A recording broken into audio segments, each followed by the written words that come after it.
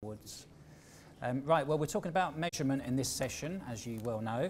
And to kick it off, I'm joined by Ian Whittaker, who is media and tech analyst and the founder of Liberty Sky Advisors, and he's the one sitting nearest to me. And Andy Brown, who is CEO at the Attention Council and the former CEO and chair at Kantar Media. Now, they co-authored a paper that was published on the Media Leader yesterday about how TV networks can capitalise on the digital stumble. And that begins by looking at the rush of investment into measurement and research companies. And Ian estimates that $2.25 trillion of advertising is wasted, and that is depressing shareholder value right across the media industry, due partly to a lack of unified cross-media measurement that advertisers are actually happy with. It goes on to offer some of the solutions to how we unlock the growth that kind of infers, including cross-platform improvements. It looks at attribution and attention, but the real focus is on cross-media measurement as the big goal. I mean, the sort of the takeaways I would get from it, I mean, obviously Ian's estimation of waste and therefore the growth opportunity that infers that we can unlock. The idea that the industry has reached an inflection point where measurement now becomes kind of growth critical. Growth from now on is really closely linked to measurement, especially as so much growth is in digital.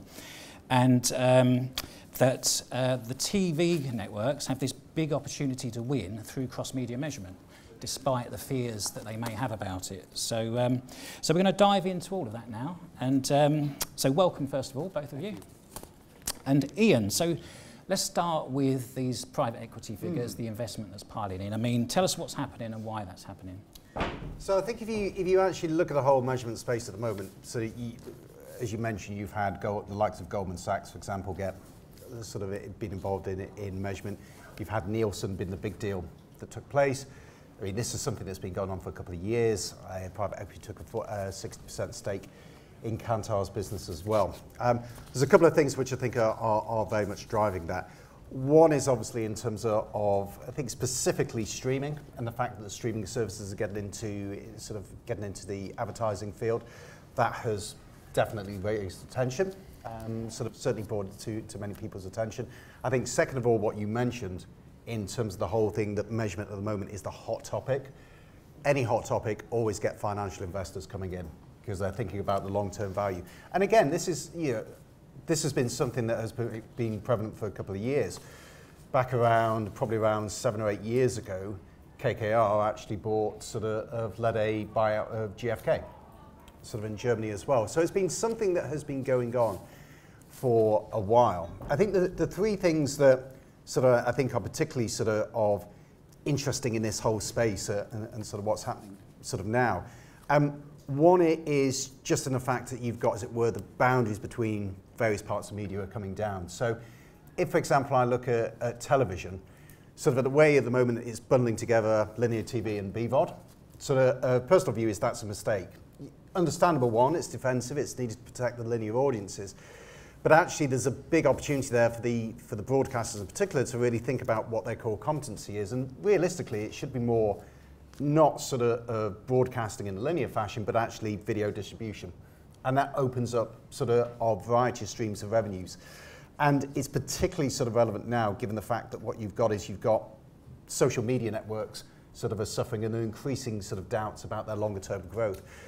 I think the second thing also as well that measurement is playing into and why people are getting involved is, as you mentioned on shareholder value, the loss of shareholder value. There's a huge amount of shareholder value as mentioned in that figure. One thing just to say on that figure, that 2.25 trillion, that was used what we call in financial analysis a discounted cash flow model. Yeah, I know in advertising a lot of people use return on investment. In financial markets, that'd be very rarely used metric because it's actually quite poor. And particularly when you look at it for brand advertising, it's completely unsuited as well on there. But the point being is that what people recognise is that a lot of money has been wasted and it's been misspent at the moment. And potentially, if you can make that situation even a little bit better, there's potentially a lot of gains to be had. The third thing I'd say, and it's maybe not so much why private equity firms are getting involved, but I think it is an important point just to emphasise, is that very much of this debate, certainly from an outsider standpoint, it is driven around really the needs of the intermediaries, not necessarily the end customer who's the advertiser. on the back of this. And if I think about the financial markets, I mean, I was 20 years an equities analyst in the city, and what you had there was that all the rules are very much sort of based on what was the best result for the end consumer. Yeah, and that led, for example, commissions on trades slumped, really sort of brought in by electronic trading and so forth. Yeah, if I look at the debate, sort of what goes on here, you know, what's going on with Project Origin, what's going on with sort of variety debates, it all seems to be about sort of the intermediaries protecting themselves and their own interest. Again, understandable, but what does that mean for the end customer who's the advertiser? And how much money are they wasting, and therefore how much shareholder value are they wasting? Okay, and one other figure from your paper was the TV opportunity sort of broken down, and you said it was 50 billion a year for broadcasters in the medium term, based on 10% of online spend moving over, excluding search. Yeah. Okay. So that was based on the Group M numbers. That was over the longer term on there, and again, it sort of comes back. It comes back to this point. If you look at what the opportunity is for the broadcasters at the moment, we're in quite a sort of interesting time, because social media has so much in terms of revenue generation. Facebook generated last year around $120 billion of ad revenues. So add on top of that what Snap will do and everyone else will do. That's a huge pot of money. There is now starting to be sort of cracks appearing in the idea that model actually works. Now, potentially what that could mean is a huge amount of money up for grabs. My message to the broadcasters would be is that actually there is a big opportunity for you to take some of that money. You know, you are essentially, your core competency is video, producing sort of premium content. You don't have to define it as long form content, it could be short form content as well. Yeah, there's a lot of ad money for you to take. The problem is, I said, and I think it's where it comes sort of on the whole measurement side, is that the broadcasters don't want to do that. You know, as I said before, their thinking at the moment is very much sort of defensive rather than the offensive it needs to be. But yeah, that $50 billion, that's a global figure, but just gives you an idea of the scale of the opportunity. Yeah, okay, so Andy, I mean, you're adamant also that cross-platform, however good it is in terms of combining broadcast TV with streaming, even if we solve that measurement, it's not enough if they want to target this pot. So just talk us through what you think needs to happen. So I'd agree with, obviously, his way, I co-wrote the paper with Ian. I'd agree with an awful lot of what he said. But from a measurement point of view, there's so many subtitles this paper could have had. It could have been, you know, why TV networks need to be braver when it comes to measurement. Because actually, the paper, if you read it, talks about 3 A's. It talks about audience measurement, it talks about attention measurement, and it talks about attribution. All 3 of those, I actually think, can work to TV networks' favour. Firstly, you know, it's not to say that on the work that's being done today around TV measurement, initiatives like C-Flight are not valuable. They are. But you're not really answering the question that the examiner asked you. If the advertiser is the examiner, yes, they are interested in what linear plus BVOD or CTV, depending on which part of the world you're in, generates in terms of a combined reach. But they're also desperately interested in and asking about what does television look like against YouTube and other forms of digital video. And I think it's time that, you know, networks got a little bit brave around that. And by the way, John, I wouldn't say you slipped in a word there or a comment where you said of any quality. Not of any quality. It needs to be high standard. It needs to be independent. It needs to have third-party validation.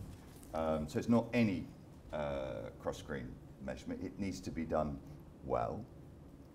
But I think television will stand up well in that context. I applaud what ISBAR is doing with Project Origin. I think that it'll be interesting to see what happens. My guess is what will happen with Project Origin is that the data will come out and agencies and networks, and to the extent to which they have access, and advertisers will run enormous amounts of reach and frequency. They'll knock themselves out for the first month doing unbelievable numbers of reach and frequency analyses. And they'll create some normative insight around whether there's overfrequency, where that overfrequency is, and whether we should be reinvesting the money that's set against that overfrequency in different channels. And then the next question is going to be, after about 6 weeks of doing this analysis, is what is the value of a television impression versus a digital video impression?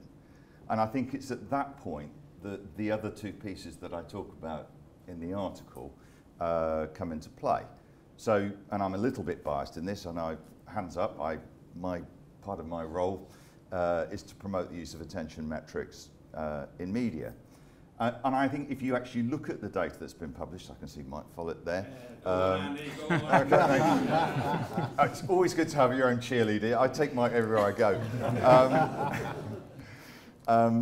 But if you look at the data, particularly there was a report, if you've not seen it, that was done with Lumen and done with the good folks at Ubiquity, which looked at attention metrics and then looked at overlaying pricing against those attention metrics. Television stacks up incredibly well against digital video. And it might not be a surprise to you to hear that some of the measurement companies are further investing in this. So, for example, T-Vision, which is a service that's historically only been available in the US, are launching a panel in the UK and linking it up with Mike's business to provide a cross-media evaluation of attention metrics. So I think it's the data's there, it's available to use, and I think it's time to be brave and take a look at some of that. The other piece around attention is also... Just quickly, because we'll get some audience questions in as well. But, I'd better flip on then. Yeah. So the other piece is attribution. So the third A of the 3 A's I put in that document was about attribution. The technology is there, the capability is there. You're going to hear from some of the vendors, I think, this afternoon in the space. But attribution for television has never been more available. I would encourage networks and their clients to engage with it. It's at the moment being very heavily driven by, let's call them direct-to-consumer advertisers, and it could be more broadly used. Okay, we've got any audience questions? No? Okay, all right, yeah. Not about attention, about attribution. For years and years, people have thought that cookies are going to be enough for attribution. Obviously, they're going away for everyone. How do you think people like dunnhumby and IRI and retail media providers like that are going to fit into this new 3 A's thing? That third A, how does Tesco and Sainsbury's fit into that? I think there are numerous opportunities, Mike. I mean, when you're dealing with large-scale deterministic data, there are ways in which that bridge can be built between the media exposure and the actual product consumption, which is what the majority of those services do, whether that be through Tesco in the context of dunnhumby or a multiplicity of retail plays, as it is with IRI. I think it will get harder in some contexts. I think people need to adapt the methodologies. I also think that we will see more market mix modelling, higher level analysis. I think that's inevitable as a function. And I think the other thing, I think we also need to be a little bit honest with ourselves as an industry. I think when digital came along, everybody sort of thought we were going to have this fantastic path to purchase analysis where we could see every single individual exposure to every media activity and then plot how a consumer navigates right the way through to purchase into the shopping basket. And that never really happened. It was always bits of it that we could see. We could never get that holistic picture. Okay, we've got time for one more quick question, which requires a quick response. Okay. Okay. So I've got one more quick question for Ian then. I mean, these sort of private equity investment, like Goldman Sachs, you quoted 325 million into iSpot, a 16 billion bid for Nielsen. I mean, is this based on the assumption that these people also have a contribution to cross-media measurement, or are they just interested in the cross-platform measurement? It's private equity, so they're interested in return and what gets them. And that doesn't mean to be a flippant answer. I think it's essentially sort of what they see as the biggest opportunity moving forwards. So I think when it's, I think there was also as well an element, sort of I suspect also as well data that came into play, that people thinking you've got a lot of data and that potentially could be useful as well. I think when sort of for PE at the moment, I think if you were to if you were to get PE in this whole debate, their sort of view would probably be, you know, that they would probably nod their heads, but they really wouldn't have much to contribute in terms of that. I don't think they are thinking that far ahead with things. You know, I think their sort of view is, this could be interesting. There's obviously a lot of talk about it. There's potentially a lot of data there. We like the fact the SVOD services have got in, and therefore there needs to be something that's done sort of with there.